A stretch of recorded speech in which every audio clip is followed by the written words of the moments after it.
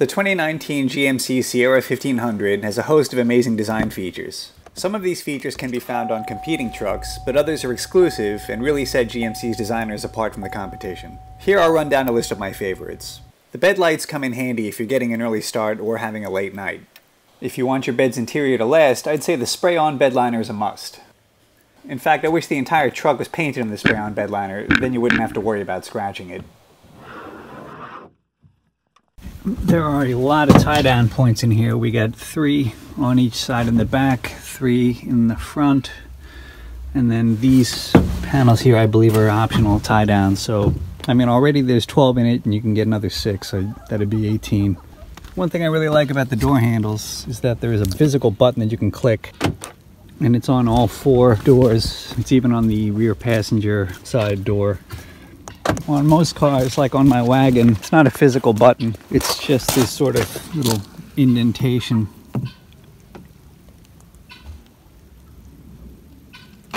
And you see how it took me like a couple tries to get that? That's why I prefer having the physical button with the tactile feedback. You can feel it click in. Here's a nice design detail, actually 2 of them. One is that they've got this footwell in the bumper you can fit a boot right into. And up here, where you grab... Guys, come on, knock it off. Right here where you grab, if you look down into this opening, typically this is just a rectangle. But the designers have taken the time to sort of cut this little angle on a smooth, round edge there so that you're not pinching your finger in a corner as you grab this to pull yourself up. That's a nice little detail.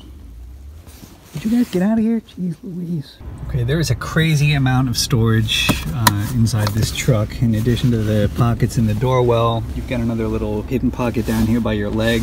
The designers took the time and thought about it, and they set this really nice angle in the compartment where you can set your cell phone down, and that just about places it at what I think is the perfect angle, not for you to look at while driving, but just so that when you're, stopped, and if you're doing work, you can glance down and see your phone's screen. It's actually got underneath the phone wireless charging capacity. In the center, you've got this ridiculously massive console. This thing is so big you could rent it out on Airbnb. You got dual glove boxes, one up top, one below. Passenger side has also got, of course, the bins in the door.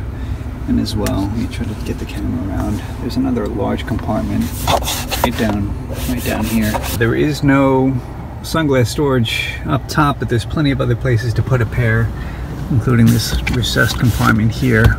These 2 circular compartments can be used to hold drinks, emu eggs, or ostrich eggs. The crew cab's rear storage is voluminous. The rear seats easily flip up, and underneath them is a handy storage tray that runs the full width of the cabin. It'll hold a chainsaw or a rifle, no problem. Now here's a really brilliant feature. GMC's designers have turned that dead space behind the seats into very handy storage compartments. On both sides, of course. This is where I kept all of the ratchet straps, bungees, and tie-down stuff. The center panel folds down to serve as an armrest, featuring cup holders and a rectangular compartment that you can drop a phone or a gadget into. The console in front of the rear seats has more cup holders and controls for the heated rear seats, 2 types of USB ports, a cigarette lighter power outlet, and the vents. With the seats folded up, there is a ridiculous amount of room. Particularly if you're used to a single cab pickup where the only thing you can fit behind the seat is a clipboard, you will be spoiled by the amount of space in a Sierra crew cab. I was literally losing tools back here, and that's a great problem to have. Now, with the design of the center console, there is a lot going on here, but I actually don't mind it. Although it's dense, it's not chaotic, and it's pretty well considered, I feel. At this level, we basically have the monitor and the stereo controls. This is basically the climate control level. And then down at the bottom, we've got this array of buttons. These are all functions to do with the vehicle. You got the parking assist, the automatic tailgate opening, the hazards, of course, traction control on off. I do prefer that these are physical buttons rather than some kind of menu that you have to turn a dial and scroll through to get to. I like the immediacy of being able to hit these things. Down here, there are plenty of power options. You've got the 2 USB connections, you've got the cigarette lighter adapter, and then of course you've got 110 with a 3-prong, which is nice. So overall, although this seems like a lot, I am confident that if I actually own the vehicle or spent a long amount of time with it, I would gradually sort of automatically learn where these things were, and I much prefer having a physical button wherever possible. Okay, so this is kind of tricky to shoot, but you could see in the mirror, obviously you can see me holding the phone shooting, but you can also see a hint of a car back there. That's my wagon. And if I turn this to camera mode, you can see the car clear as day. You're not seeing the rear seat headrests or the rear window frame. Furthermore, you can set the brightness with these two buttons here, and you can also set the magnification if I wanted to zoom in on this or zoom out. Now, the biggest hassle of a full-size truck is trying to see what's around you, and GM's surround vision system completely removes this hassle. I can easily see everything around me, which is super useful on a farm, and would certainly be handy if you had a bunch of kids running around. It's also got these guidelines on the screen that show you precisely where the vehicle would fit. I can't stress how useful this is. I'm trying to back up down a road that's been curbing, and if you can see when I turn the wheel, the yellow lines in that top view even show you the arc of the front corner of the truck. Extremely helpful. This is super useful for backing up to a tight spot and you want to put the truck in exactly the position you want. And at night, in an unlit area, the truck's backup lights provide plenty of illumination for you to see by. Edric took the truck to a parking lot to try the surround vision system there. This button right here shows the view on both sides of the truck, so you can see how close you are to the curb or to that line. Here he's clicking through the different camera options. I cannot stress enough how useful the multi-pro tailgate is. I found myself using the step component all the time. It's got some other configurations that I didn't have any use for, but you might. It all depends on what you're using the truck for. One disappointment with the tailgate is this cargo stop. It's a cool idea, but it's just shy of 8 feet, meaning you can't use it to hold a 4x8 sheet in place. Now, I don't have a sheet of plywood handy, but I just grabbed an 8-foot long 1x2 just to illustrate. And you can see where it would end up. So, if we were to pull this stop up, it's just a little bit too short of a distance to get a full sheet of plywood. I'd say it's about 2.5 inches. Now, you may be wondering, why did GMC's designers do this? Didn't they realize that people would want to carry sheet goods? Of course they must have, but, you know, the answer is mass production. This is basically, the GMC Sierra is, at some point in the factory process, identical to the Chevy Silverado, which has certain dimensions, and they couldn't make a tailgate longer, or obviously it would be taller when you closed it, so this is a sort of compromise that they had to live with. That being said, the step feature makes the tailgate an absolute winner for me. If I had the money for this level of truck, the tailgate alone would make me buy this truck over the competition. Having a functional staircase into the bed vastly increases its utility, and in my opinion, it's a game changer. The reason I put the power step at number 1 is simply because you use it every time you get in and out of the truck, and it is dang useful.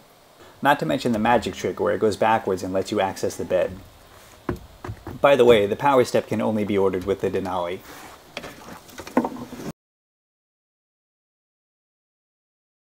Okay, so here's a design feature I'd like to see. I'm often coming back to the truck with both hands full. I got a tool in one hand, and I want to be able to open up the door handle without fear of this tool striking the paint and damaging it. If so, I don't know what the designers could do, but if there was some kind of protective area around the door, some way for me to get this door open with a tool in one hand and not have to worry about scratching the paint, that'd be great. You'll notice I use both the Denali and the more off-road minded AT4 in this video, yet haven't commented on the differences. That's because, for liability reasons, I wasn't allowed to put either truck through a proper off-road test where the differences would become sharp and the AT4 would dominate. In my casual farm use, the only differences I noticed were that the AT4's off-road tires obviously navigate the property better than the Denali street tires, and only the Denali has the power step.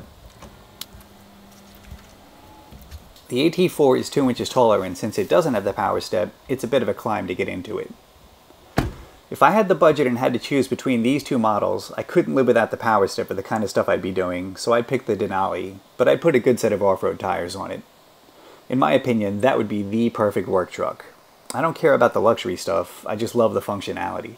Now, there's a lot of things that I didn't cover in this video because there are already videos out there by proper truck guys, and the experts do a way better job at that stuff than I could. But I didn't see many videos where they were using a truck the way I'd need to, or talking about the design features, those little details that you have to live with every day, and those are pretty important to me when I'm making a purchasing decision. I can't speak to what it's like to live with this truck long term, but after 2 weeks I can tell you that GMC's designers deserve credit for really sweating the details of the user experience.